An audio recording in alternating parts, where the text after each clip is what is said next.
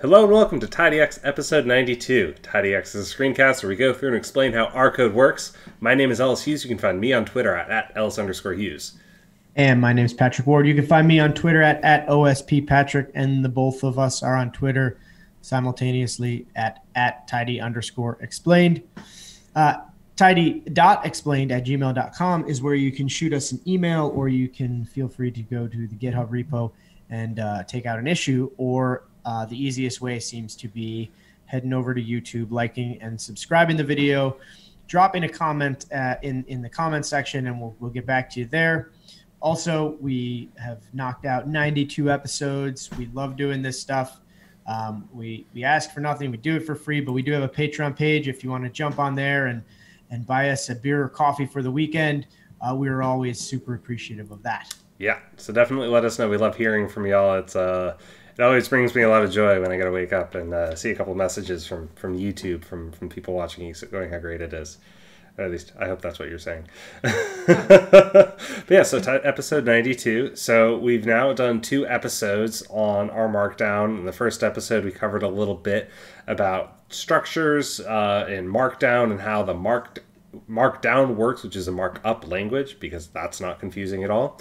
And then last week, we went a little bit into how code chunks work, which is defining how your R code is going to behave, how the outputs are going to look, whether it's going to evaluate or not, whether it's going to share the code. So there's a lot of good options in that, as well as it kind of impacts outputs as well. So we went into a little bit of how it impacts the figures that you generate. So the plots, like the ggplot or base plots that get output from your R chunk, how it behaves in your Rmarkdown output. Yep. This week we're going to get a little bit into structures and how you can, different ways that you might approach organizing your Rmarkdown to impact the output as well. I think this is kind of a fun episode and a fun use case. So let's get this thing going. Patrick, do you have anything to share as I share the screen? Yeah, no, this is, so setting up the way that you want your report to look is really important. And if you contain everything on just on a single markdown, it's just going to be a really long report. One of the things that I do often is I create tab sets within the report. So it's literally a report that's interactive in that the user looking at the HTML file can click on different tabs. So you can think of those tabs as being like position groups or team, things like that. And so they can get that information really quickly without having to sort through a long skinny file, right? Yes. Exactly. Helps keep things clean, right? Because the purpose, like our jobs and our roles, is to try to get information to the people that need to make decisions, and organizing it in a clear and easily digestible way. We understand it because we're working with the data and we understand it at a very, very deep level. And so our job is to synthesize that and present it in a very easy to accept and easy to make decisions from way. And if it's just a long report, people are gonna go, great, what's the executive summary? Tell me the summary of this without actually looking at all your hard work. Let's give them a way to look at it really easily. Yep. So let's jump into this a little bit. All right. Yeah, we're going to use we'll use the Palmer Penguins data set today. We've used that before. Here in the YAML, we've changed one thing. We're still going to output a HTML doc, but we put in this little argument saying TOC : true, all lowercase in the YAML. And what that is it's a table of contents. So we're going to have 2 different tab sets here, and the table of contents allows the reader of the report to quickly toggle between 1 or 2 of those tab sets. We're going to have a tab set that's dedicated to the Palmer Penguins Islands, and we're going to have a tab set that's dedicated to the Palmer Penguins species. So kind of like all of our previous Markdown episodes, we're going to go through the structure by first having this initial code chunk that sort of sets the stage. It pulls in the data, it does any of our data cleaning, and pulls in all the libraries and functions that we're going to build. So we have our setup is what it's called. Include equals false is the default because we don't want anything to come out of this. This is literally just all the, roll up your sleeves and do the heavy lifting in this chunk, and then everything else is going to be the stuff that we want to output. Yep. At line 10, We've got our knitter function there, that the ops chunk set. Remember, this is basically setting the chunk information that we are going to want to output. We are going to want to use for everything from this chunk down now. So we're always going to want to use echo equals false, meaning we don't want any code returned. Message equals false, meaning we don't want any messages returned. Warnings equal false, meaning we don't want any warning returned. And then include is by default set to true, meaning we want to include whatever we have outputting from that chunk, just no code, right? So if it's a plot, if it's a model summary, if it's a data table, that's what we're going to do. Mm-hmm. So yeah, it's automatically gonna, this is by default true, so you don't need to set that manually. But there might be a situation where you have, or you might want to set that by default to be false if you want to be very particular about the various code chunks that are or are not executing. Mm-hmm. In this situation, we want everything from this point down to output stuff, no matter what. So we're not going to change that, but there might be a reason later on. Yep. We're going to load in a few packages. We've got Tidyverse, DT, and Palmer Penguins. And one thing we're going to do here is we added this last time. We talked a little bit about it last time. Is sometimes that message equals false and warning equals false doesn't always capture all of the messages and warnings that come out of some of these packages. Like Tidyverse, it has a whole bunch of messages that come out regarding the dependencies that it brings in.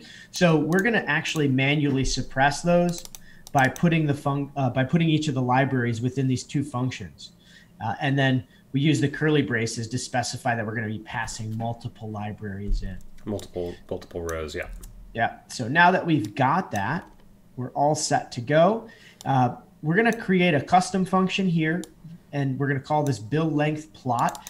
And the reason why we're going to do that here is so that we don't have to have this kind of ggplot function at every single code chunk going forward. It's literally going to occupy a single line of data now within each code chunk. So it'll be really clean and easy for us to read.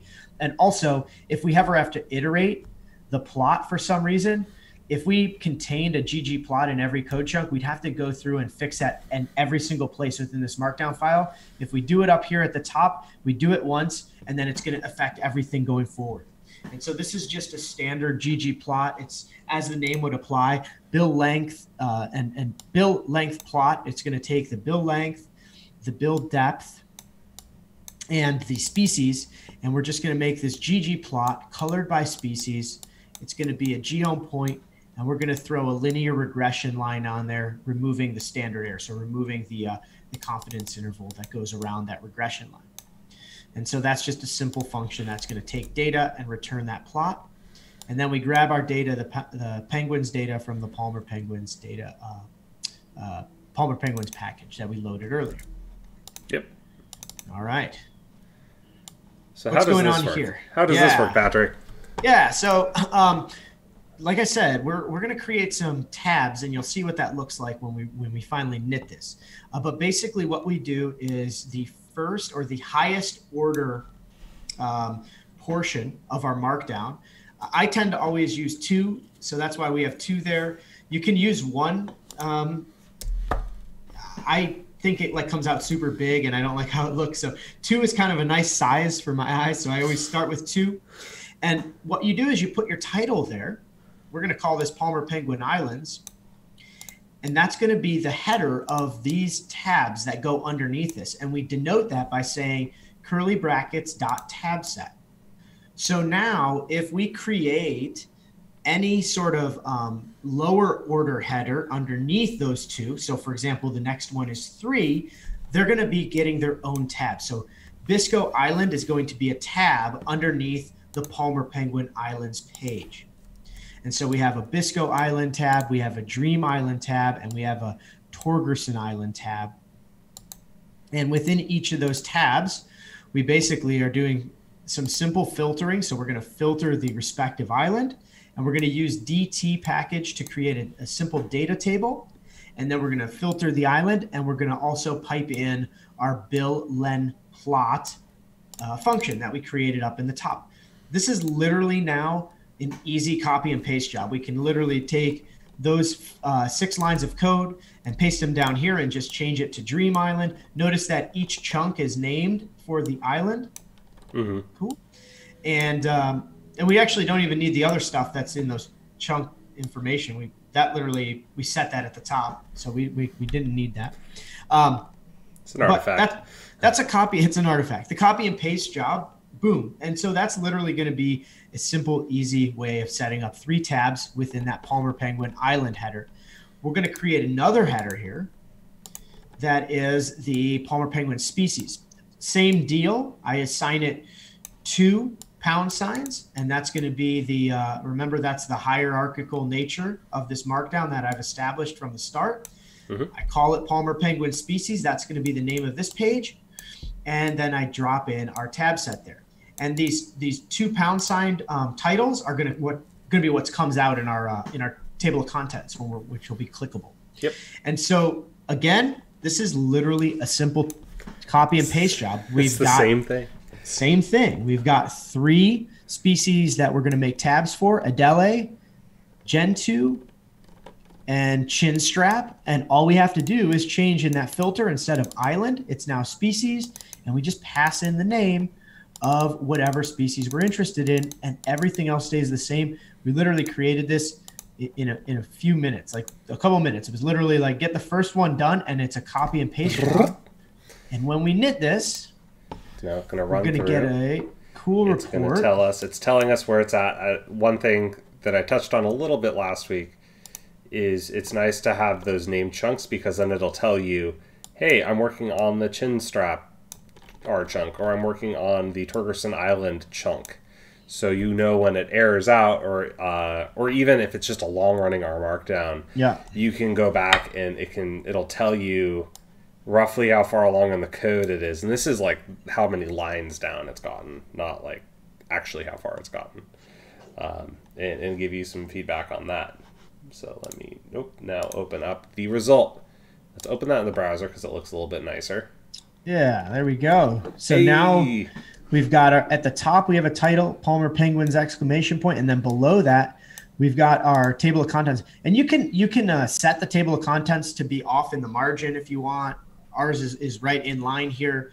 Maybe in a different episode, we'll set it off into the margin or something like that. Yeah, talk a little bit about the YAML options, because there's a million. There's a ton of YAML options. Especially depending on the output type that you selected. But here you can see we're in the Palmer Penguins Islands tab or Islands sheet, and we have 3 tabs, and you can click those. You can expand the data table out to show more entries, select different pages. We've got a simple ggplot under there. We could have made a plotly plot. There's lots of options. That's the cool thing about these Markdown files when they're HTML is you can make interactive plots. You could embed a little Shiny app in some of these things and do all kinds of stuff. If we click on that Palmer Penguin species part of the table of contents, it takes us to a new section of the report, and now we have 3 tabs there that we can easily click through. All the same features apply. Obviously, the color feature for our plot doesn't mean anything because there's only 1 species for this, but super simple, easy way to create these things. And like I said, you might have different tabs. If you're doing something in sport, for example, we're coming up on, the NFL Combine. People might want to start putting reports out on Twitter. You could do it by position. You could do it like defensive backs and quarterbacks and have a tab for each and have the players, and it'll make it super easy and sortable versus a single sheet that has every player and every result and you're trying to bounce around. Yeah, exactly. Here, let me quickly, let's not do that. Let's do this. Let's quickly get rid of this tab set just so you could see how long this report would be without that, because it can be quite a long report. This should run really quick now because the code isn't very complicated. But if we have this, look how much longer this report is. And people have to scroll down to the right section. Versus this one, where it's just incredibly simple, and you can look at the different islands or the different species, just bing, bang, boom, and it's incredibly easy. Yeah. So it's, once again, it's like, think about our audience, think about who is ingesting these results, and this, this is really more data exploration, but who is taking that in? because that is important. And I think with that, I think that's everything that we wanted to cover in this episode. If you have any things you want us to cover, anything that's really confused you about Rmarkdown since you've tried it, or you've tried Rmarkdown, you're like, I didn't pick up this thing, definitely let us know. Leave a comment in the video right below so that we know what things we should cover for you. I mean, obviously we have our own ideas, but we want to hear what you want to hear about. Otherwise, we're just talking into space. Talking to ourselves. Yeah, which we're fine with. I like talking to you, Patrick. But yeah, there you go. See? But I think with that, let's call it. As always, thank you for joining us. And you can find me on Twitter at Ellis_Hughes. And I'm on Twitter at OSPPatrick. And TidyX is on Twitter at tidy_explained. And TidyX is at Gmail at tidy.explained@gmail.com. And we have a GitHub repo where you can take out an issue if you'd like, or you can like and subscribe on the YouTube channel and throw a comment down there for us. And we also have a Patreon page where we greatly appreciate anyone who wants to buy us a coffee or a beer. And with that, that's pretty much all the ways you can get in contact with us. Yeah. I don't know, smoke signals. Yeah, smoke signals also. Thank you all so much, and keep on exploring your world.